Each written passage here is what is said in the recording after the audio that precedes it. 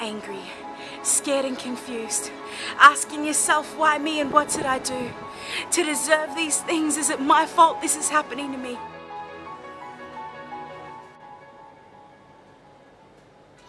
Feeling like you're in a place that's spinning out of control. You're trying to hold on to it, but nothing seems to be working. Barely keeping your head above water. A million things running through your mind. You want to scream, but will anyone actually hear you?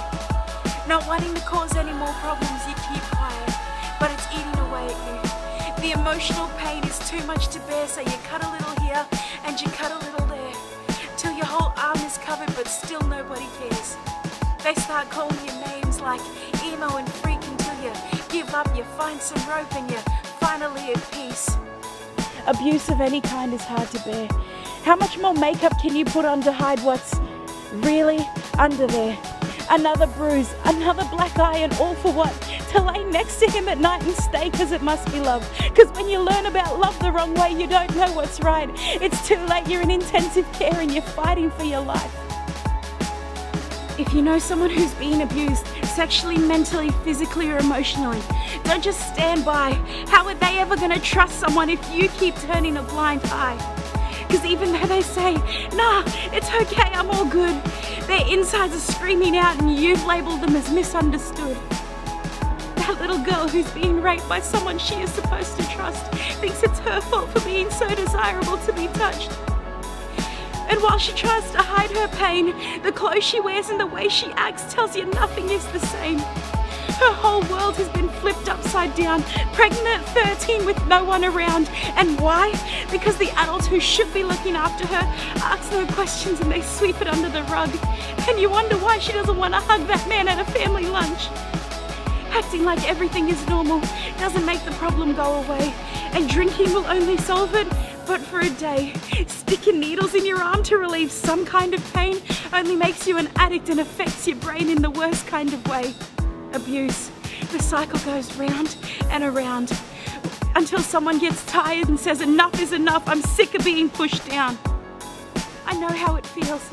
I've been there before, and though drugs and suicide were never the answer, alcohol wasn't very far, and that's for sure. I didn't abuse it. I would only drink just for fun. But my memories were still in my head, beating out my skull. I couldn't control everything, so I would dye my hair and change my looks. Biting my nails until they bled was all it took. I pulled my hair out strand by strand and danced in a nightclub until no end. I tried everything to forget, but nothing seemed to work. And the scars in my life started to appear and really hurt.